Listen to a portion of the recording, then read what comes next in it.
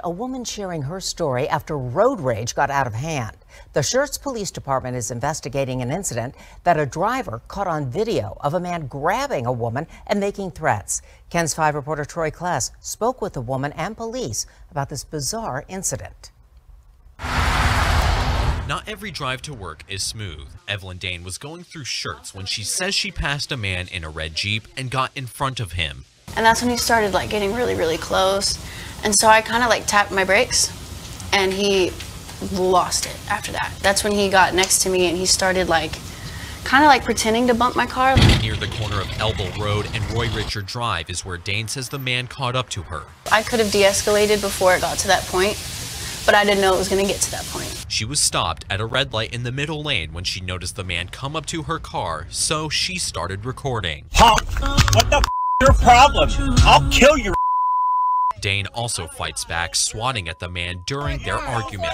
I'm kind of disappointed in the way that I reacted. I wish I would have reacted differently, but in the moment, people say that oh, you should have done this or I would have done this, but you have no idea when you're right there. You're a dead. The man's identity is unclear and police are not sure if charges will be filed. Dane posted the video on Facebook and called police hours later. A police report states Dane had her doors locked but window rolled down at the time because her AC was broken. Dane wishes things could have gone differently.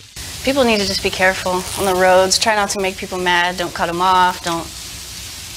Yeah, I'm totally changing my whole way of driving after that happened. She wants the confrontation to stay in her rear view.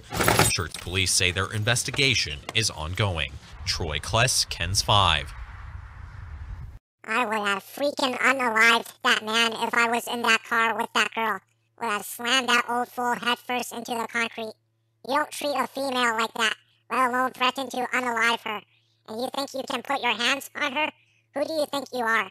You acted aggressive from the start, tailgated her, and made her feel nervous, and you want to accuse her of brake-checking you? She is fairly young. Maybe she is a new driver who is just trying her best. As you can see from her demeanor, she seems like a good person. She doesn't seem like the type to want to cause people harm intentionally. F anyone who wants to side with the man. It's 100% his fault. He should have left some space in between his car and hers. You are supposed to leave a 3-second distance in between your car and the car in front of you, and at least a 1.5 car length distance while you are stationary, and he failed to do that. Then he blames the girl. The girl is nowhere at fault.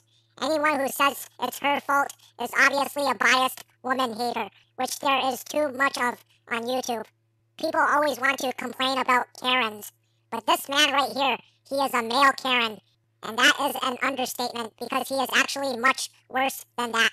He is what's wrong with America and men in general. Too many Americans love to road rage, and research says that most people who road rage are men, not women.